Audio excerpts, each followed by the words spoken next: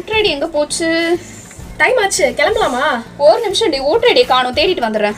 Aadhaar card இருக்கா? அதை வச்சு கூட ஓட் பண்ணிக்கலாம். ஓட்டு போடுறதுக்கு எப்படி ஓட்டர் ஐடி இல்லாம?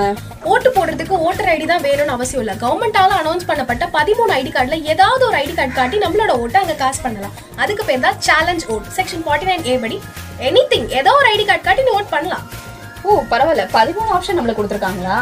பட் என்ன பண்ண சொல்லு, என்னதான் நம்ம ப்ராப்பரா அப்படியே கடமை நிமிஷோட போனாலும் சில நேரத்துல நம்மளோட ஓட்ட வேற யாராவது போட்டு போயிடுறாங்க. ஓட்ட வேற யாராவது போட்டிருக்காங்க அப்படின்னு உனக்கு தெரிஞ்சா அங்க இருக்கிற ஆபீசர்ஸ்ட்ட சொல்லி நான் டெண்டர் ஓட் இப்ப காஸ்ட் பண்ணணும் அப்படின்னு கேட்டு நீ டெண்டர் ஓட் காஸ்ட் பண்ணிட்டு வரலாம்.